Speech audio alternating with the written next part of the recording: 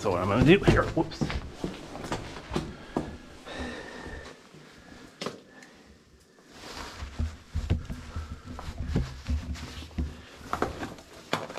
There we go.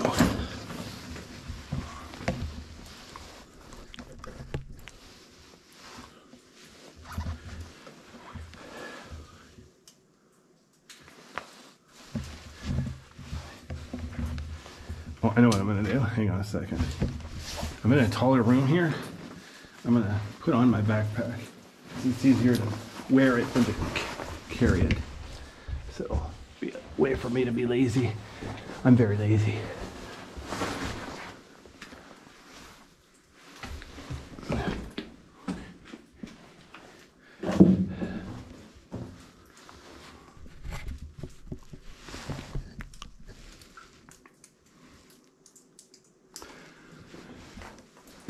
Oops, darn it. All right, the floor is a bit uneven here.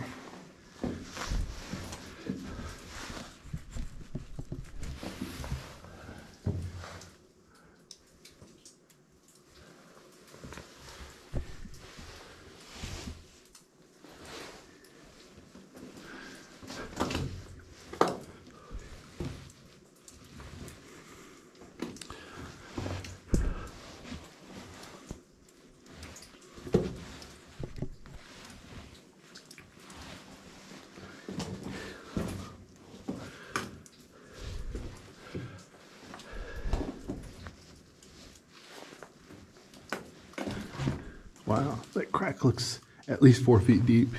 Don't drop your car keys down there. All right, there we go. Or worse, the GoPro. Here we go. Now that I think about it, I could put my GoPro on a string and... Never mind. Not today. This crack in the ceiling goes up pretty high too. No sign of natural light though. We're pretty far underground. Obviously. All right.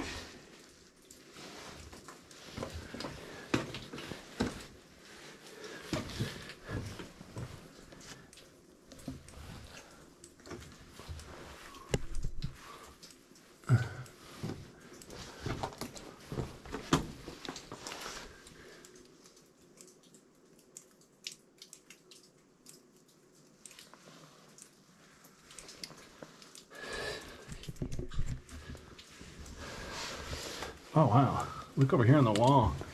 It's like nice formations right on the wall too. That huge formation in the middle is a distraction. The actual interesting formations. One time I came here, my gimbal wasn't working, so I just took a bunch of pictures. I took like 400 pictures. People were teasing me. It's like, you missed one formation, you know? It's like, well, you just have to come back and do it again. Yeah, it was awesome. Luckily I have a camera with a good automatic exposure. My older camera, there was like regular pictures. I could take a picture up to like 1/4 of a second long. And then the night mode, I could do like a minimum 4 seconds. So there's a gap in between like 1/4 of a second and 4 seconds that was just would have been perfect for like sunrise and sunset and caving. So that gap kind of sucked. But yeah, this newer camera, it doesn't have that gap. And I'll do it all in the regular modes, like aperture priority or shutter priority or whatever. So it's a lot less picky. Much better firmware. And a better sensor. They both had good sensors, but you know what I mean. Alright, well, there's formations on the ceiling. I don't want to bump the ceiling and damage it, so I have to take off my backpack now. Go a little bit slower so I don't damage the cave.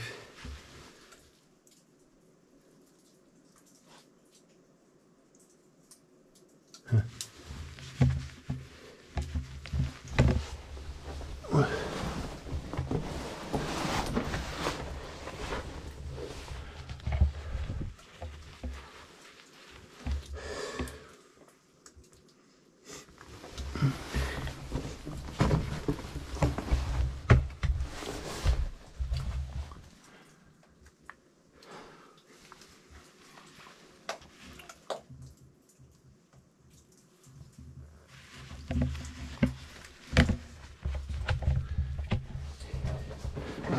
I can get through here without damaging anything.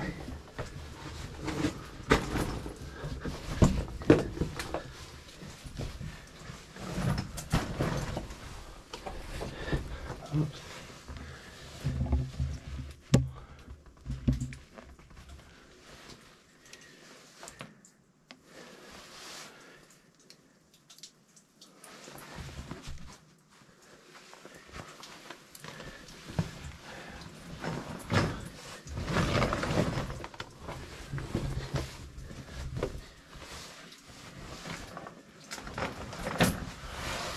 Oops. I'm going to sit down here just a second. So there's a nice big formation here. So notice how smooth the wall is over there. Suspicious, isn't it? But the floor here, the ceiling, look at that one. This one's shaped like a crucifix or a T. Oh, blob. That's a technical term, a blob.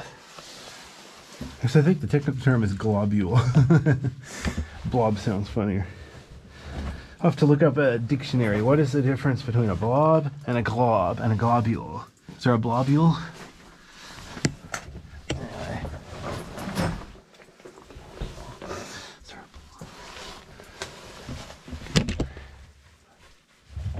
Oops, hang on. My gimbal's in the wrong mode again. There we go.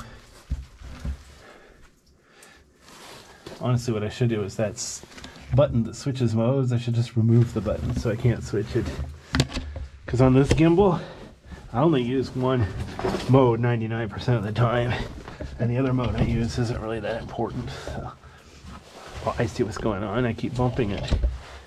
See, I'm trying to hold the camera and the flashlight with one hand, so they're pointing in the same direction. But if they bump into each other, the light wins and the camera loses.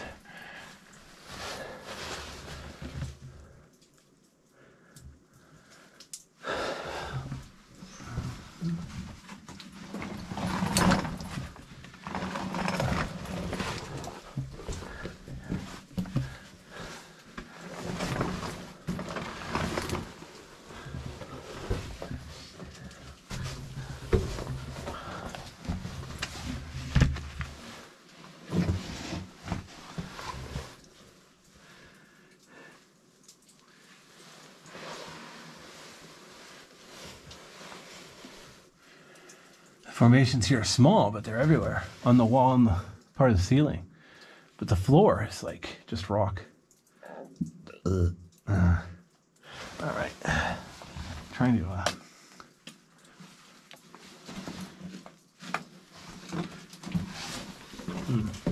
on this flashlight, the battery's down to 50%.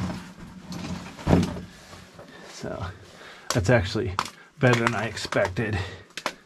So that's come on.